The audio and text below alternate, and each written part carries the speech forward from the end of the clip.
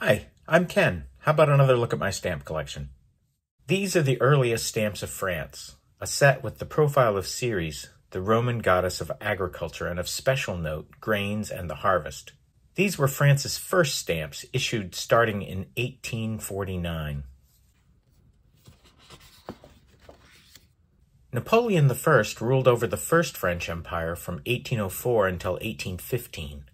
After his Waterloo, France returned to a monarchy, followed by a long period of political upheaval centered around questions of monarchy, empire, and republican forms of government, and what rights the people would have in choosing their own government. The stamps on this page are not of that first Emperor Napoleon. In 1848, a new constitution was formed to start the Second French Republic. Louis Napoleon Bonaparte became the first president of that new republic. This Napoleon was the nephew of Napoleon I. In 1851, 3 years into his constitutionally limited 4-year term, Louis Napoleon took advantage of continuing political conflict to stage a self-coup, effectively extending his term another 10 years. But by the end of 1852, he had reinstated the French Empire, installing himself as Emperor Napoleon III and making it a hereditary title. He would remain in office another 18 years until surrendering to Germany in 1870 during the Franco-Prussian War. These stamps are of that Napoleon, Emperor Napoleon III. They displaced the Ceres stamps starting in 1850, while France was still a republic, maintaining the other elements of the Ceres stamps, but replacing the goddess with the man.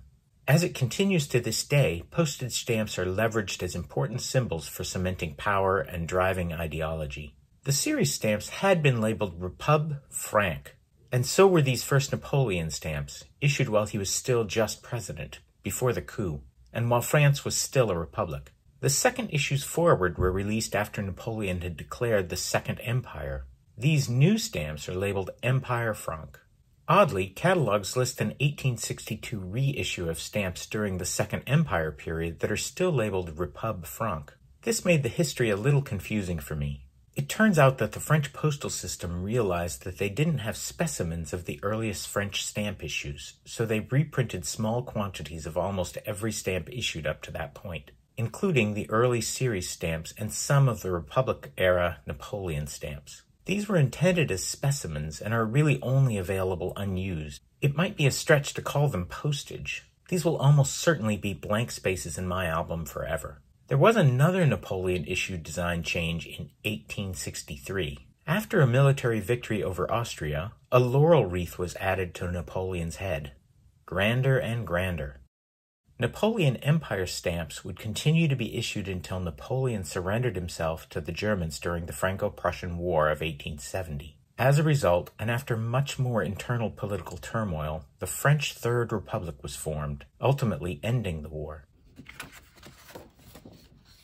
As part of that transition, the Napoleon stamps were replaced by reissued Ceres stamps with minor changes to the design. You can see I don't have many of these Ceres stamps, and I think all of mine are from after the Franco-Prussian War. So technically, the stamps on this first page are from after the Napoleon stamps, although I've chosen to group all the Ceres issues together on this first page. I typically would talk through how to distinguish the various types of stamps in a series like this, but I just don't know enough about these to do that justice. I think we'll have to settle with the history of this era, Republic, Empire, and back to Republic again. The same is true for this page. I'm just not familiar enough with these stamps to tell you more than the history and major types of these stamps. For these, the major varieties are relatively straightforward. The first two types are imperforate and can be distinguished by the Repub or Empire labels. The reissued types are so specialized that if you have one, you certainly already know that. The last two types are perforated, but they can also easily be distinguished by the absence or presence of the laurel wreath. Perhaps someday I'll have enough experience with these two sets to come back with more details. In the aftermath of multiple wars and stabilizing political shifts, these peace and commerce issues came out. They were first issued in 1876. These are also called Type Sage stamps, after the stamp's designer, Jules Auguste Sage. Along the bottom left of the stamp, you can see J.A. Sage INV. The INV is short for, okay, I admit, I can't pronounce French. A en vente. like inventor, which translates here to the original artist. The name of the engraver, Louis Eugene Mouchon, can be seen on the bottom right, L.E. Mouchon, O.A.S. If you know what O.A.S. stands for, leave a note in the comments. These stamps look so complicated in the catalog, but I find them rather easy to categorize. I sort them first by denomination, then by color, then by type. I'll talk about that in a moment. And finally, in one case, by paper type. Most of these stamps also come in an imperforate version, but those are quite rare. Those are the A catalog numbers. If you think you've found an imperforate stamp, make sure you aren't actually looking at one of those cut square envelope stamps. When looking at the color of these stamps, you can look at both the ink color and the paper color. It may not be obvious, but in the Scott catalog, the ink color is what is typically listed. But in some cases, Scott adds a paper color next to that in an italic font. I find that confusing, so in my table, I remind myself that I'm talking about paper color with the word on.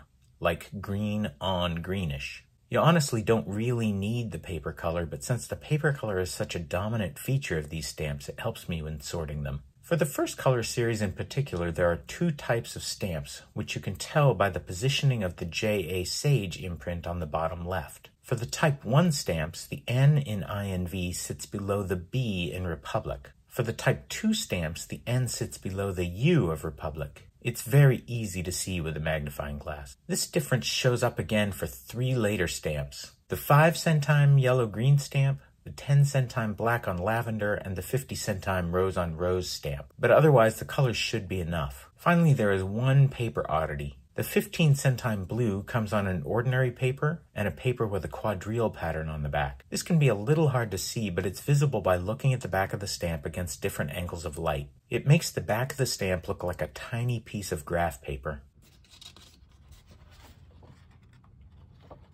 This is a fun series to collect, not too expensive or hard, but not easy either. It's a real joy for me when I find a new one.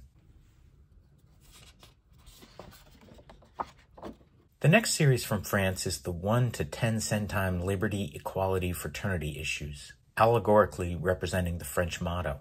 These are also known as Type Blanc stamps, after the designer Paul-Joseph Blanc. They came out starting in 1900, although the three highest value issues extended the set in the 1920s.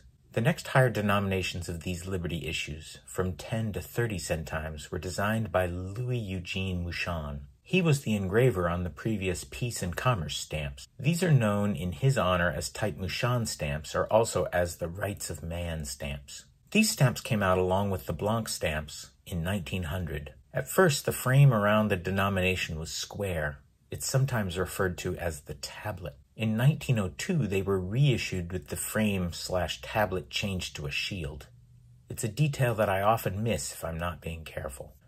Finally, one of my favorites, these higher value Type Merson stamps, named after the designer Nicolas Luc-Olivier Merson. The first values of this set, the 40 and 50 centime, and the 1, 2, and 5 franc stamps, came out with the other Liberty issues in 1900. In 1906, a 45 centime version was added. Additional denominations came out in the 1920s. A 60 centime stamp, along with a new color 2 franc stamp, two colors of 3 franc stamps, and both 10 and 20 franc stamps. This stamp is oddly similar to Germany's Germania stamp. This stamp features Marianne, the personification of France, just like Germania represents Germany. You can tell it's Marianne by her Phrygian cap. Also, like Germania, she's wearing a combination of a breastplate and a robe, representing that she is at rest, but still ready for battle. Also, like the Germania issues, Marianne is holding a sword, and while Germania's sword is wrapped in an olive branch, Marianne is seated in front of olive trees. You might not be surprised that both these stamps were issued in the same year by bordering countries that had been at war just 30 years earlier. World War I was a mere 14 years away. Another interesting feature of these wide stamps is that there's a splotch of a second color of ink at their centers. It's supposed to be the background behind the olive trees, but the color always looks like a blob in front of the trees to me. The slightest misregistration throws off the intended illusion. They should have printed these layers in the other order. I'm going to have to add another page if I get any of the higher values. That would be a good problem to have, although they really aren't that expensive. Next, we have the famous French sower stamps. I've mentioned before that the sower is Marianne again, the personification of France. She is sowing wheat and reminds us, like the Ceres stamp did before, how important wheat and agriculture is to the French culture. What's a French meal without some good French bread? I think it's also important to note that the symbol of France is no longer a goddess, but rather an everyday worker, cementing the swath of French history finally in favor of the regular citizens. Symbols are important. There are 3 basic designs of these stamps. On this first page, I have the version of the sower stamps with a horizon and sunrise behind her. The background of these stamps is made up of horizontal lines, compared to the solid background of the later designs. This gives these stamps a more muted look. These were designed by Louis Oscar Rody, but it doesn't seem that anyone ever calls these type Rody stamps.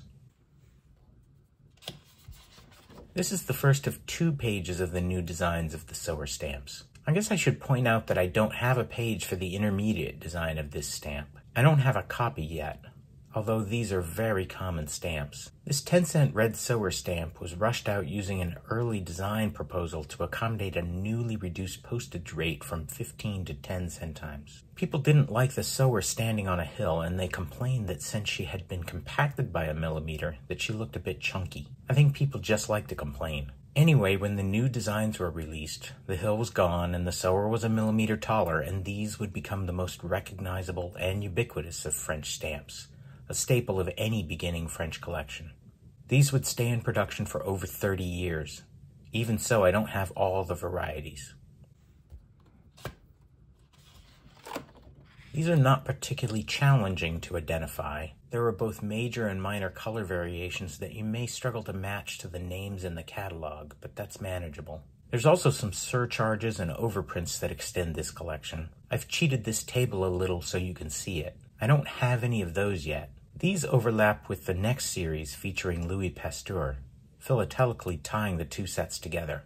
There's also a 1927 souvenir sheet of 2 sower stamps, and this stamp was reissued as part of a 1960s definitive set. Those 2 stamps are multicolored and easy to tell apart from the older issues. I have one of them. I think this is a beautiful series, and it's one that gives me the joy I'm looking for in my collection. Like with the Germania stamps, I love sitting down with a new pile of these and hunting for the ones I'm missing. Okay, these stamps are actually commemorative stamps. They were issued to commemorate the 100th anniversary of Louis Pasteur's birth. Or are they? You already know that I collect regular issues, but I've chosen to include them in this regular issue album. In all other ways, they act like regular issues. It's a blurry line, as I've said before. These are regular issue sized. The design with a bust in profile looks like a regular issue design. They come in a range of denominations like a regular issue. And when the sower issues were surcharged with new values, some of these stamps were also surcharged, linking this commemorative stamp with another regular issue set in a traditionally regular issue type of use. On the other hand, the 1930 overprinted Sower and Pasteur stamps are undeniably commemoratives of the 48th International Labor Bureau Congress in Paris. I guess that makes the Pasteur overprint a double commemorative. I think we can safely say that these Pasteur issues are both commemoratives and regular issues. At least I will. Interestingly, these Pasteur issues break a 74-year streak of issuing only regular issue stamps. After this, the French postal system goes all in making commemorative issues. I think that's enough in this album for today. Happy collecting!